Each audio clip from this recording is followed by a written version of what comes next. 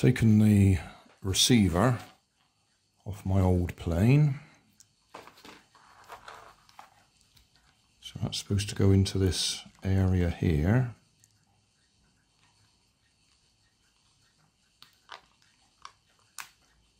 Which it does. I expect I'll put a bit of hot glue on it to hold it in place.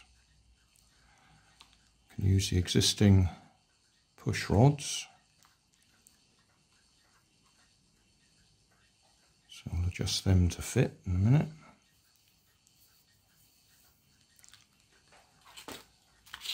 The motor should be okay. So I'm not sure if it's powerful enough.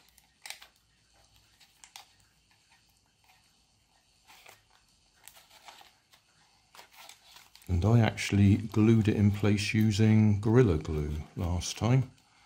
Because when you use hot glue on an electric motor gets hot and it comes off.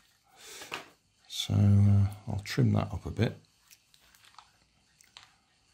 And we'll find a position for that, but there is a problem. As you can see, my existing propeller is too big. So I'll have to see if I've got one that's a little bit smaller.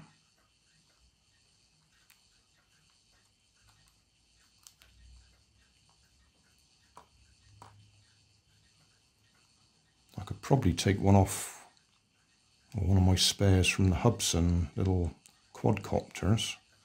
The only thing is they are pullers rather than pushers, so I'll have to drill a hole right through one of them so it goes on backwards.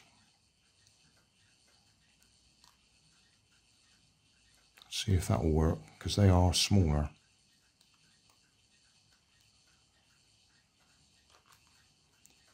Would have been handy to have marked a line on there so we got it straight.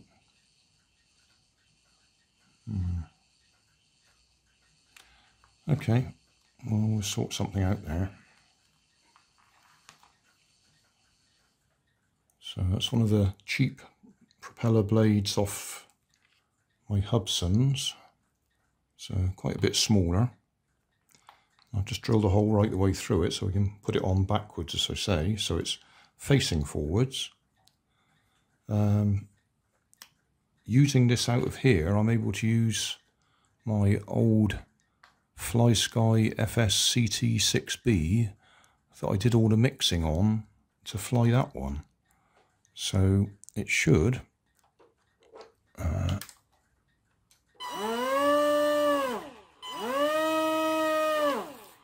whether it'll have anything like enough power, don't know.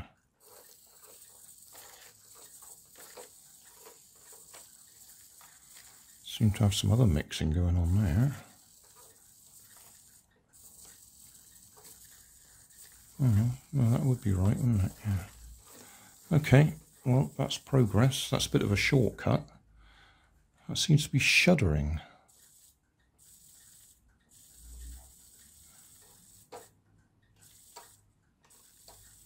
Might be the battery's a bit low. I haven't charged it up.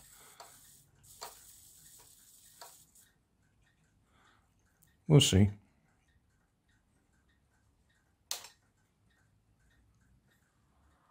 Well, that's everything in place. Switch the receiver on. I'm not sure whether that shuddering is a problem with the receiver or low battery. I do remember it from when I used to fly the other plane. Anyway, up, down, left and right.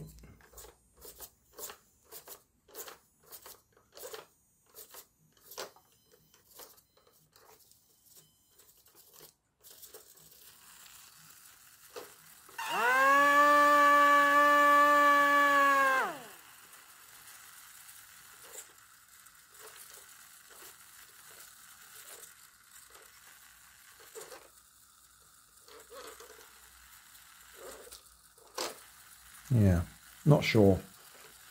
It may be that receiver's given up. But I will try charging the battery up and see what happens.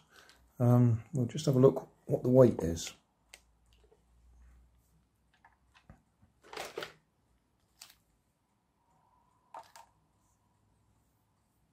.43.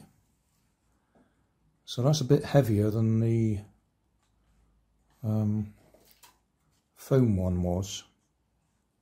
That was about 35 or something, I seem to remember. So that's disappointing. I'm not sure about centre of gravity yet. I've done nothing to adjust it. All I've done is temporarily stuck the battery on the bottom with a bit of blue tack. So it does mean I can move it forwards and backwards to adjust the centre of gravity. And I haven't put the wing tips on, winglets, whatever you want to call them, either. I'm disappointed with that weight.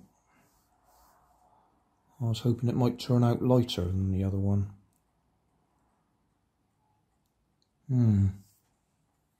Thanks for watching. If you want more information, check down below in the video description. If you like this video, you might like this one up here. And if you want to subscribe, you can check out my channel over here. Up here is my latest video on my channel, and down here is a video playlist associated with the video you've just watched. Thanks again for watching.